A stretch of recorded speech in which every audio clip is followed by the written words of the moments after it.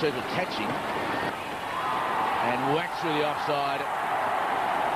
Well, Tendulkar's not going to get too tired doing too much running.